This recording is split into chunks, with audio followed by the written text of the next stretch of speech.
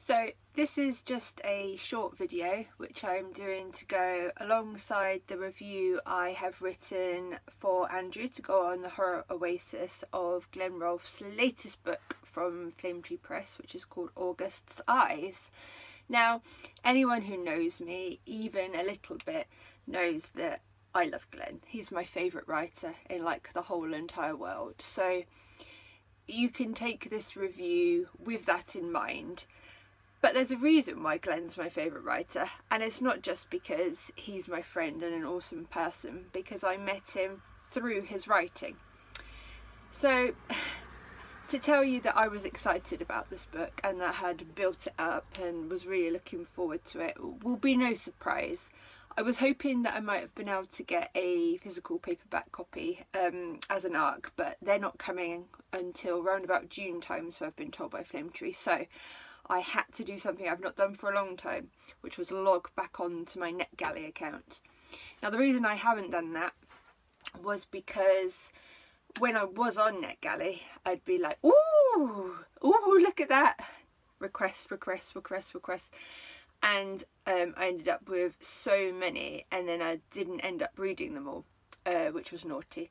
Although most of the ones I'd requested over on there, which were Flame Tree ones, I ended up getting the physical copies for and all that kind of thing. Anyway, long story short, I hadn't been on NetGalley for ages because I just couldn't resist. I see a cover that I like and I want it, and I just have got too many things already to read. So I logged back onto my account, and because I got the nod from Flame Tree and like within minutes it's there, I downloaded it, I started reading straight away. I said on the review as well, and I live tweeted, I was angry, not with the book, but because I had to adult, I had to cook dinner, I had to go to bed, and all these kind of things that you have to do, which means that it was getting in the way of reading. And I woke up really early the next morning, even though it was a weekend and it was Mama's turn for a lie and all this kind of stuff. Got up early so I could finish it. So I read the whole thing within 24 hours. So you might be able to get from that I pretty much enjoyed it. So one of the things I like most about Glenn's writing is that for me it's so immersive. You feel that you are in the story. He brings his characters to life. And I'm a sucker for coming of age, and I love stories about teenagers, especially if they're set back in the 80s or the 90s, which was my time. And although our main character is an adult called John, and we follow his relationship with his wife Sarah, where things are not going quite as swimmingly as they could be. We also have a major secondary character called Patrick, who is a 15-year-old boy, and I really enjoyed his storyline as well. He's linked to John insofar that John was his social worker and helped him and his mother and his little sister, so there's almost like a fatherly relationship there as well. So in a nutshell, August's Eyes is about John, who is going through some relationship difficulties with his wife Sarah. They've been desperately trying for a baby for many years, and so far it hasn't happened. And Glenn does discuss that quite candidly within the book, and as a mother that made me rush and give my kiddie a big hug and be very grateful for having her. And there will be people that read that maybe have been through the same kind of thing, but it is integral to the storyline because it allows them to make mistakes and make decisions that perhaps they wouldn't have made if everything was all rosy, which life really isn't anyway. And John's been having these dreams about the titular character August and another boy called No Eyes, and the dreams are quite creepy and suspenseful, and they definitely are the story where the horror element comes in. This is, if you've read more of Glenn's work, and if not, why not? But if you're expecting things like the kind of the splatterpunky or sexually explicit violence and vibes and blood and stuff from things like Blood and Rain, The Haunted Halls, The Window, especially that kind of stuff, we haven't got that here. This is almost a thriller. That's how it's presented, like a mystery thriller. And because of one of the main characters being like the bogeyman driving around in his van, and he is a paedophile and all this kind of stuff, I likened some of the bits to one of my other favourite writers, my favourite non-horror writer, who is Dennis Lehane. Now, whether that was solely because of the era, the setting, with Lehane doing a lot of New Englandy stuff as well, and one of my all-time favourite books is Gone Baby Gone by Lehane, which is about paedophiles and all that kind of stuff. So I did get that kind of feeling as well.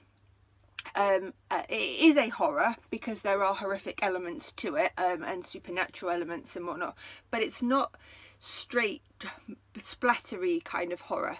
And why should it be? Because horror comes in all different guises, and one could argue that things like there being a child molester and killer around is one of the most horrific things because it's real, and that's just terrifying in itself.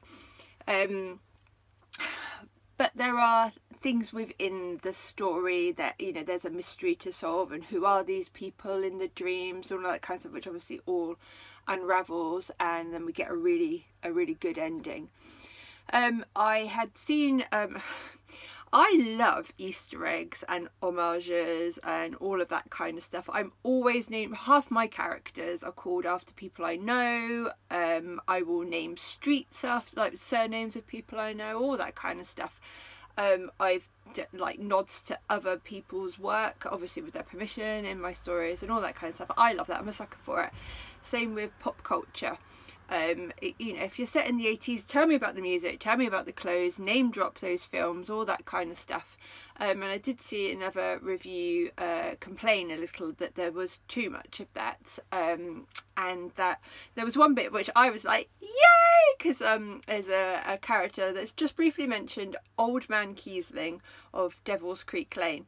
Now, knowing Todd Kiesling and having read Devil's Creek, I was like, high five to that, but apparently some people think that might be a bit cheesy. I love that, and if I hope they don't read my stuff then, because it's just like riddled with all of those kind of homages and name ticks and things, and I don't think it's cheesy. I think it's amazing. I love that.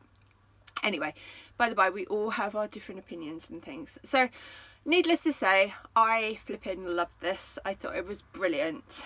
I thought it was different from some of the other stuff that I've read of Glenn's, but I didn't think it was so different that I was shocked, or that I wouldn't have been able to tell it was his if I did like a blind reading.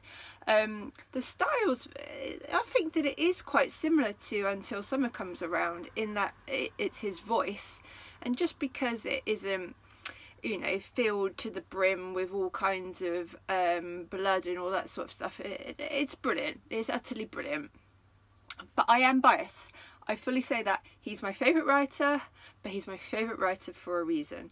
And I would implore you still to read this, even if you think that you have seen other people saying that it's more of a thriller than full-on horror. It has all of the horrific elements, but it does what Glenn does best and what makes him my favourite writer. He tells a bloody good story, a cinematic story. You feel that you know the characters. These are people that could live down your road. You feel that you are part of it. That's what he does. So I don't care if it isn't dripping in blood and guts and stuff like that. And this is coming from someone who's reading Ketchum and Lee and all of the extreme stuff, which I adore. But I also love brilliant writing and narrative and prose, and it doesn't always matter what the subject matter is if their voice is that good, and that's what Glenn is to me. So this has been my review of August Eyes, which I received as an ARC from Flame Tree Press. Thank you very much, Flame Tree, as always. Your stuff rocks. And it was obviously always going to be a 5 out of 5, 10 out of 10, 100% must read, because anything of Glenn's is insta buy for me. but it is amazing. So please, please, please check it out. Leave him a review. Thank you.